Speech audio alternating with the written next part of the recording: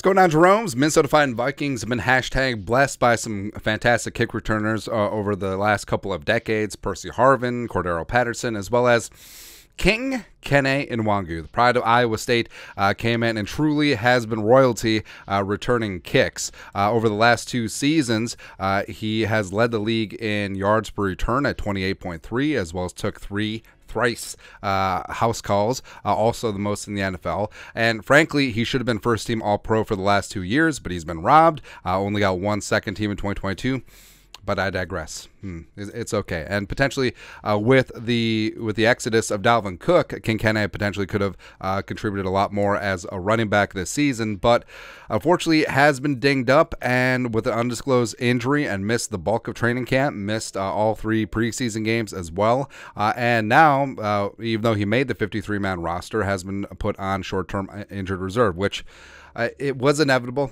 It does make the most sense, especially since if he's not ready to go right away, what is the point? But you're able to protect him. And also, obviously, the Vikings putting him on injured reserve now, I think that he can contribute at some point this season. And again, it really is unfortunate because Kene is an elite talent. Even with the modified neutering of the kick return rules, he still is a game changer back there. And as a running back, maybe he get together, right? But maybe there's a reason why he never got the time of day at Iowa State, and it wasn't just David Montgomery and Breece Hall. Maybe he is meant to just be the best kick returner in the NFL, and that's it.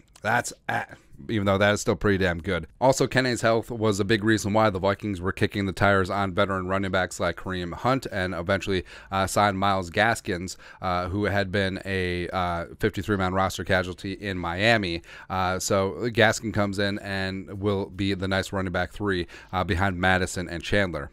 In the interim, candidates to return kicks, Brandon Powell can return kicks and punts. Ty Chandler returned some great kicks in preseason 2 years ago. Myles Gaskin also has some kick return experience, and by that I mean 2. But like I said, either way, with the neutering of the rules where the fair catch gets you at the 25, I don't think that it really matters unless you have a guy who can really bust one like Kene.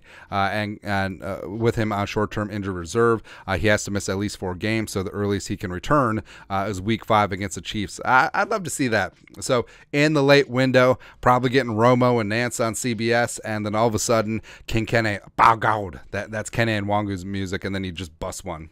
For 99 yards. Got 99 problems, and the Chiefs got all of them, man, including Kene Nwangwu. But your thoughts are thoughts. Vikings place Kene Nwangwu on short-term injured reserve. Let us know your thoughts and our thoughts in the comment section below. Subscribe for daily Vikings takes. Want to support the work? Put a little something in the Venmo. But till next time, Skull Production Value.